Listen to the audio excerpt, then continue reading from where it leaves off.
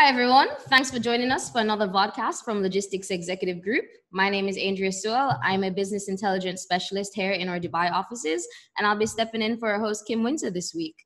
As usual, please do not forget to subscribe to our YouTube channel, Logistics Executive TV, for all of our vodcasts and business insights. Today, I'm joined by Dr. Hermione Parsons, industry professor and director for the Center for Supply Chain and Logistics at Deakin University. Hi, Hermione. How are you doing today? I'm very well, thank you. Lovely to see you. It's good to see you as well. You are in Australia, yes? That's right, in Melbourne, Australia, where we're locked down under curfew because of the pandemic. I hope you enjoy your house. I hope it's a nice place to be right now. Very fortunate. I'm one of the lucky ones, yes. All right, good to know. So before we get into our main questions, Hermione, why don't you give the audience a bit more of an intro to yourself, your career background? Yeah, sure. Thank you very much. My career background, I've been in logistics and supply chain for about 30 years. I fell into logistics and then I fell into supply chain, and I've been very fortunate to fall into both. In terms of logistics, I was in my 20s and I was going to have babies. I was pregnant and decided to do a master's degree in urban planning at Melbourne. Lucky for me, I lived across the river from the Port of Melbourne, and I was fascinated by every day what I was seeing with the port system, the equipment, the container line queue, the key line containers and cranes, and the ships with containers and different flags and different names, and the whole thing fascinated me. So that's how I fell into logistics. I did my master's in the port system and multimodal logistics as freight moved across the port city interface. I was still having babies, so I went into a PhD into the fresh produce industry, which was, again, I fell into it. I was going to do advanced manufacturing, but a letter came to us from the wholesale markets of Australia saying they had this big problem. They couldn't understand what was happening, but the supermarkets were bypassing the traditional horticultural industry, and they wanted help to understand what was happening.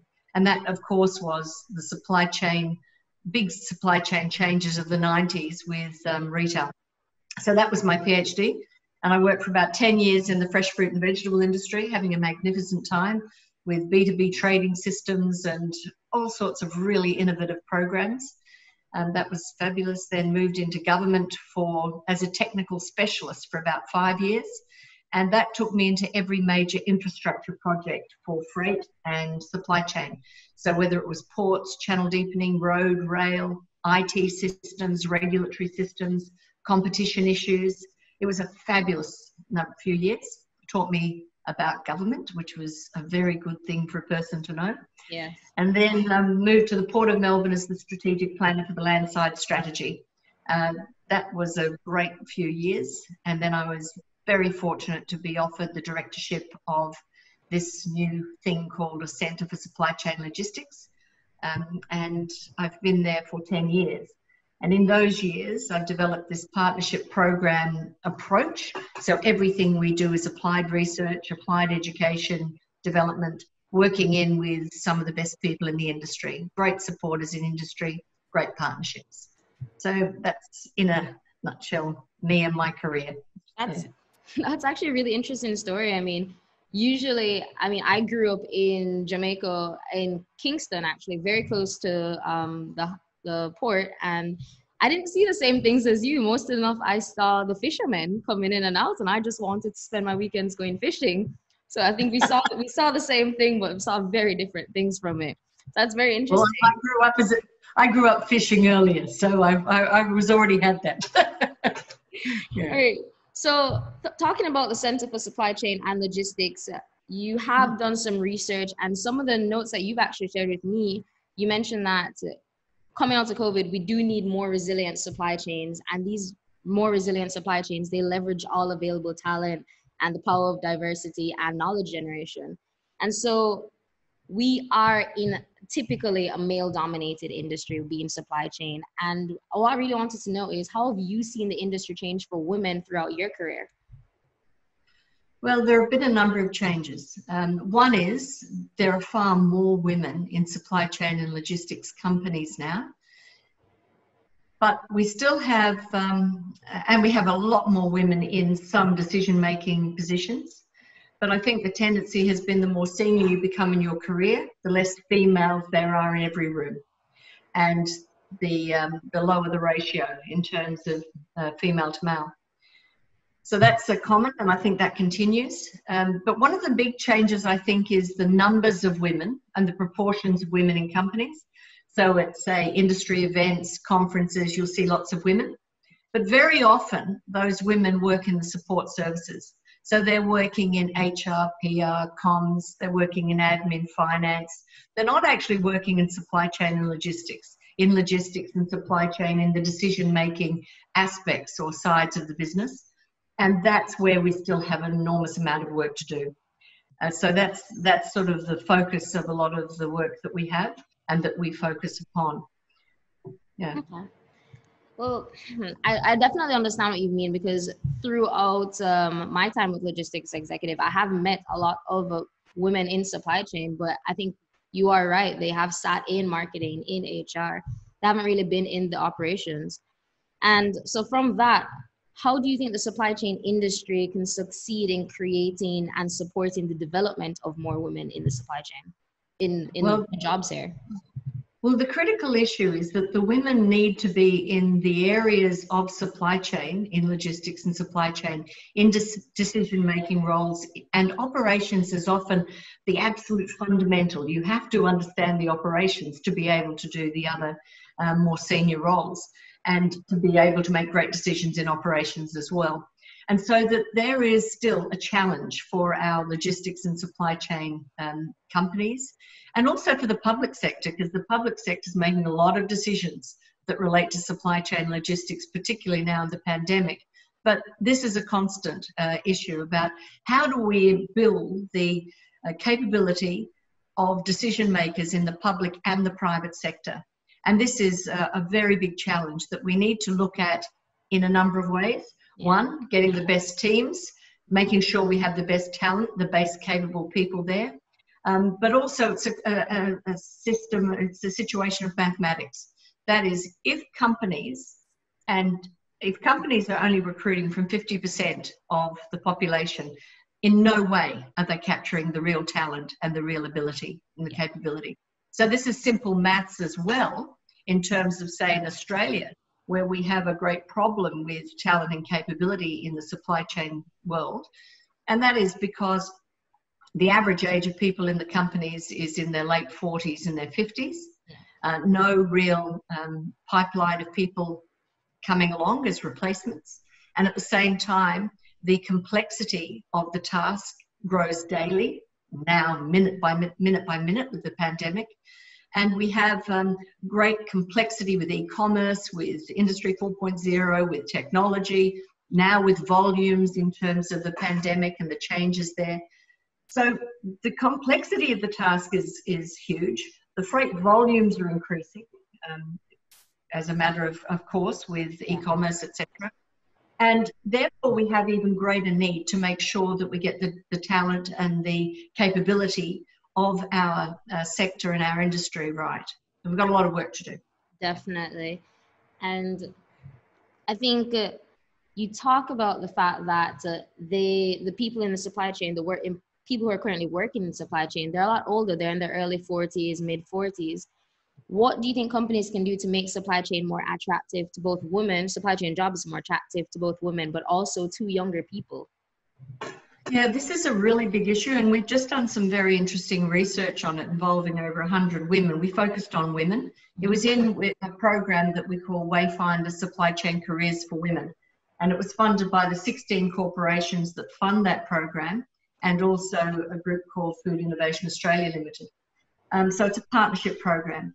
And this research with just finishing, so these are the preliminary findings, but the preliminary findings show that, of course, millennials are going to be, by 2025, will be 75% of the global workforce. That millennials have a very different upbringing in terms of technology, social media, open plan offices when they were relevant pre-pandemic, to the Gen X and the baby boomer decision makers in companies.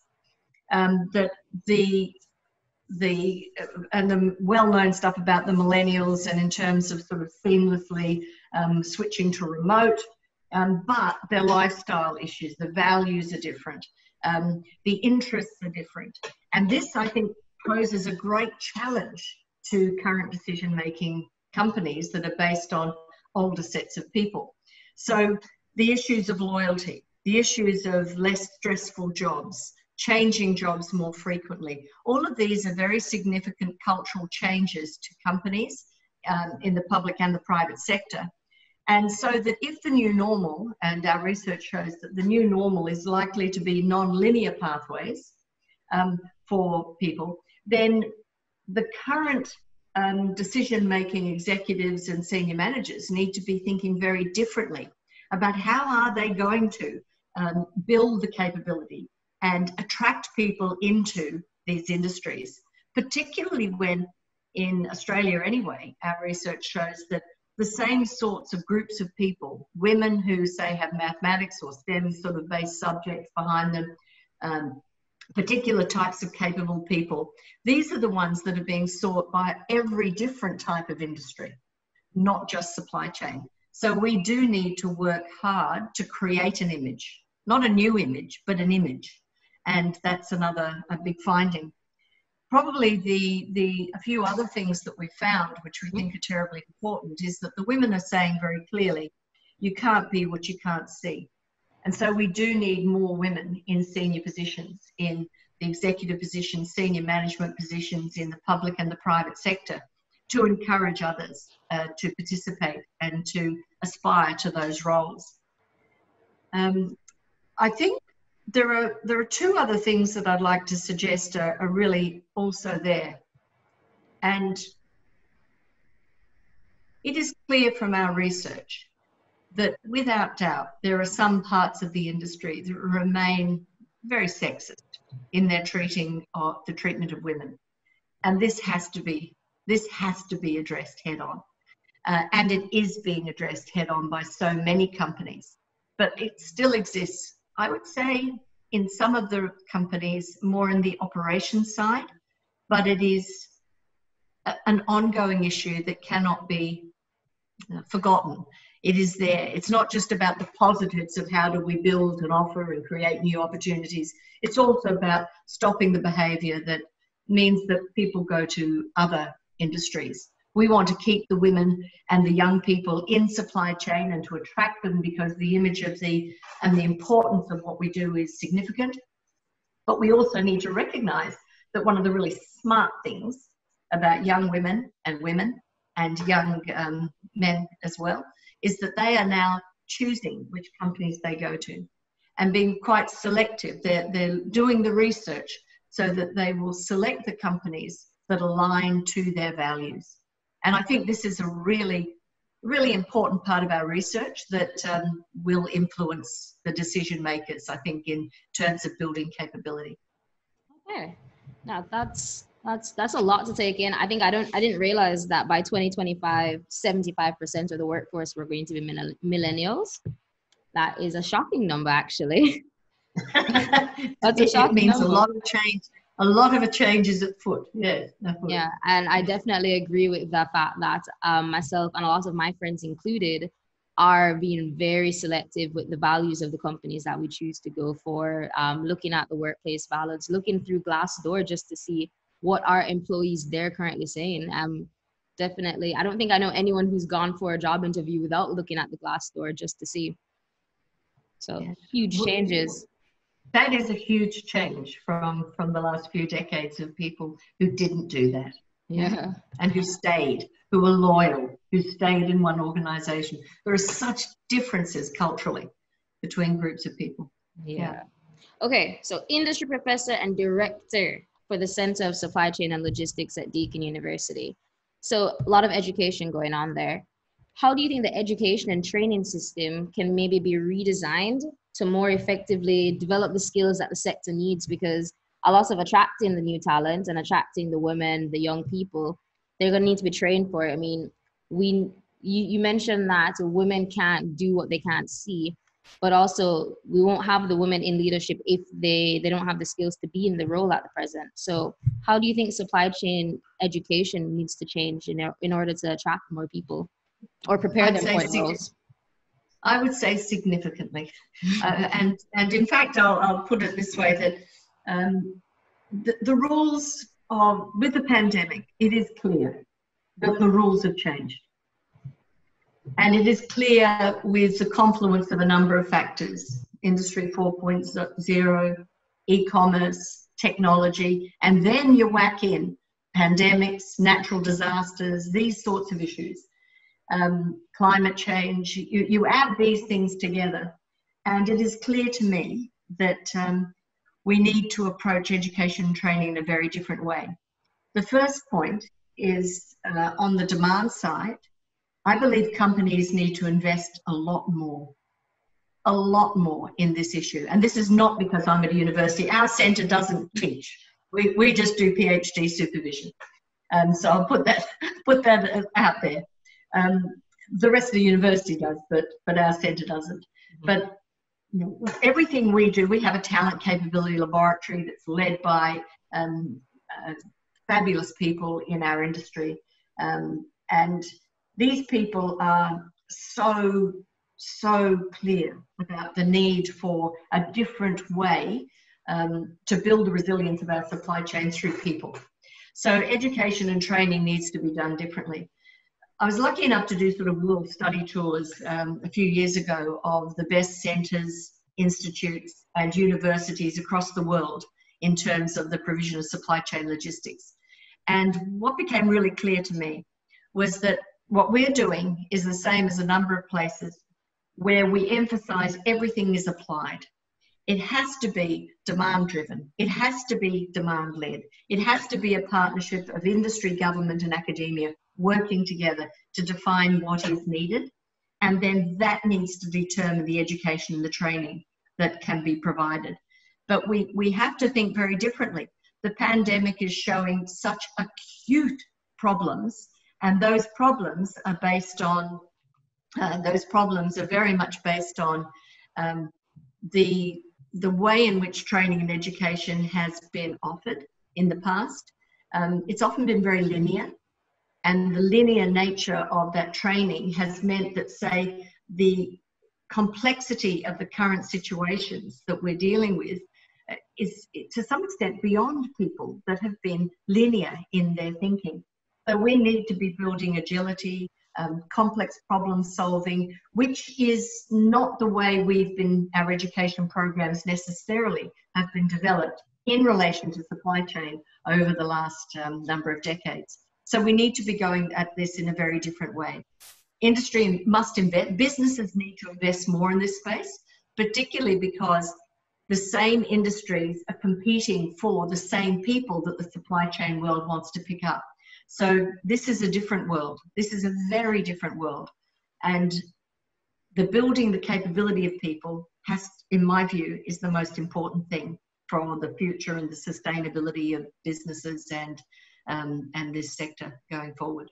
Definitely. Hermione, I think you've left the audience with a lot to talk about and just a lot to think about. And the training, I mean, some of the business leaders that are going to be listening to this, when they listen to it, I hope they sit back and they just let it mellow. They understand that actually investment in education and training is going to be very important going forward. Yeah. Thank you so much for joining me here today. It was really a pleasure to have you on the show. Thank you very much, Aindrea. Lovely to meet you. Yes. Thanks. Thanks. And to all our viewers at Logistics Executive TV, thank you very much for tuning in. I will include all the links to Hermione's LinkedIn profile in the caption of the video, and I will ensure to get it out to everyone. Hermione, thank you so much. To all our audience, bye-bye.